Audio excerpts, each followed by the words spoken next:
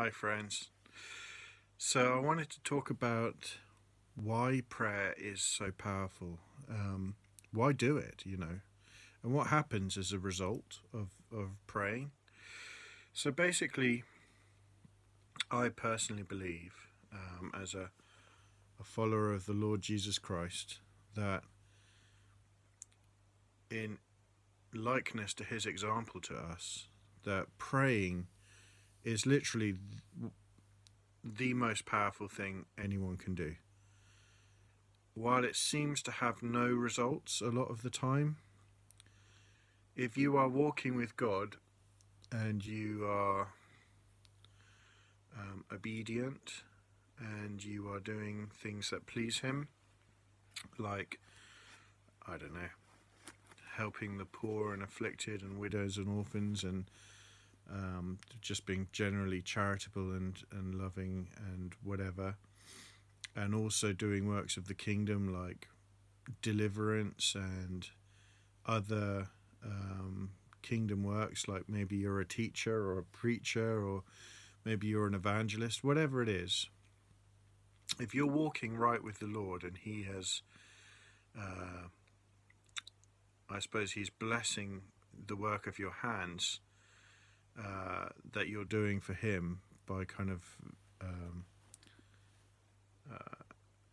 condoning you, your prayers are very effective. The key text here is obviously James chapter 5, 13, 14, on 15 and 16 as well. It's actually verse 16. The effectual fervent prayer of a righteous man availeth much. That should be very encouraging to us. It avails because God condones because your will is in line with His. He can manifest works of His kingdom through you. And so prayer is powerful, not that God needs our prayers, but through faith, which is how God has chosen to work through His people. Through faith, prayer is manifesting His will and His action in the world. And it's so powerful because our petition to Him can literally change nations, change situations, change people, change ourselves. It's literally life-changing stuff, not just on a personal basis, but for the entire world even. And maybe, one of the reasons why Satan seems to have such a stronghold in these last days is that Christians just don't pray enough. Maybe they don't pray nearly as much as they used to. Maybe I certainly know that people in other countries, not in Western countries, put us to shame for the amount that they pray and they sacrifice in that way with praise and all sorts of things. And it's become a Western habit, I suppose, to do anything else other than prayer. Anything. Doesn't matter. You could go to a prayer meeting and people will talk for half of it rather than pray. It's literally like that. And if we actually fully understood the kind of depth of power that is in our hands, simply because we can, I suppose, talk to and then come in agreement with the Father of lights, our Heavenly Father, we would see His power released into all sorts of situations, and we would be encouraged with answers to our prayers. But as with anything, you need to practice prayer in order to be good at it, and have that kind of relationship with the Father, to be able to see his works done through your petitions and actions. But he does say the earnest, faithful prayer of a righteous man, someone he considers who is walking with him and knows him well, will actually have great power, because he will listen to that person. And that should either cause you to, like, be a little bit worried that things aren't happening in your life for whatever reason. Maybe you're in active sin, and no one else knows it but you and the Father. Maybe that's a reason your prayers don't get answered. Maybe there's other reasons, who knows, but he does promise that whatever you ask for in his name, if it's in his will, he'll do it. So, I'm talking to myself as well. Why do I not see this kind of thing? And you can be sure that it's my fault or your fault. It's not God's fault, right? So that things don't happen. He's waiting for us to act in faith. And earlier on in James, is anyone feeling afflicted? Let him pray. Is anyone happy? Is anyone merry? Let him sing psalms. Sing praises, Is anyone sick among you?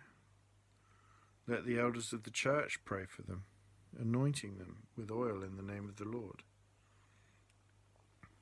Acts of faith, And the prayer of faith shall save the sick, and the Lord shall raise him up. And if you've even committed sins, you can be forgiven of them with prayer, right? With earnest, righteous humility, coming before the throne. And it goes on to talk about humility, really, in verse 16. Confess your faults to one another. Pray for one another that you may be healed. Yeah. So, that's why prayer is powerful. We can literally, us, little hobbits, that kind of goof around on the earth, making each other laugh and trying to please each other, and doing what we do as hobbits, we can literally move the hand of the creator of the universe just from having a good relationship with him and praying about things that we know he's going to agree with, for them to change. Now, you can be sure that God does not want Satanists, for example, to have the kind of stronghold that they have in the West at the moment. But are we really praying about that? What about Islam? Does God really want Islam to have the stranglehold that it does in the Middle East and beyond? You can bet that he doesn't. But yet, followers of both those religions, Satanism and Islam, are far more committed to and devoted to prayer to their demon gods than we are to our God, who deserves all of our attention and and devotion. So it puts us to shame, really. And I'm glad to say that it's not worldwide. There are so many people in places that we might consider in the West to be backward or, third world or whatever. But those people, elsewhere in the Bible, I think it's still in James, it says, God has chosen the poor to have faith, to be rich in faith, and the rich are humbled because they lack that kind of spirituality that the poor have, because they live day to day and they're completely trusting in and relying on God. So it's so easy to think that we have it all. I was just outside just now thanking the Lord for everything that he's given me. He's given me, a lovely van, a warm, cozy room to come home to after, giving me all this work to earn some money and work hard and do something with my day. And he's given me great friends and good family and a lovely place to live. But that's not the be all and end all. It's about spiritual truth. It's about spirituality, really. And we all have things that we need to deal with, but that lead us deeper into holiness, and I'm no exception to that. So, but going elsewhere in the world has shown me that we don't take advantage of the power there is in prayer. And I often lament that there's no, there's lots of churches around here, but there's no prayer meetings. Not on days or times where I can make them anyway. You get the odd prayer meeting at 10 o'clock in the morning where a bunch of retired people get together. I live in the country, but there are people who understand the power of prayer, and they're the old faithful kind of propping up those musty old kind of seemingly dead prayer meetings, with just a couple of little old grannies and a granddad kind of like faithfully praying. Where are all the fervently devoted, young, full of life and zest Christians who have a mandate to change things? There was a movement called the Boiler Room, where there was 24-hour prayer going across Britain. I haven't heard about that for a while. There's just, I do believe that it's spiritual strongholds on our nation in Britain and also the United States, where Satan has legions of demons called unbelief and making us too busy to do this kind of thing, or too lazy perhaps to do this kind of thing. But if we knew the power of prayer, I think things would change. And I'm here to encourage you that not only do we want to talk to our Heavenly Father in devotion and speak to Him in private in our own chambers, but we need to congregate and get together. Where 2 or 3 are gathered, there I am in the midst, said Jesus, right? And it's very powerful. It's world-changing stuff. If you want to make a difference in the world, then prayer is the way to go. Obviously, prayer actions have to follow prayer as well, if that's what it needs.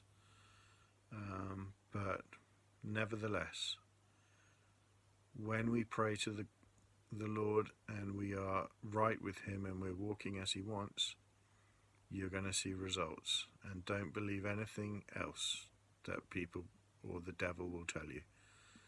Prayer changes things. It's very powerful, and we can see great liberation and change for the better if we start doing it properly. So be encouraged and praise the Lord.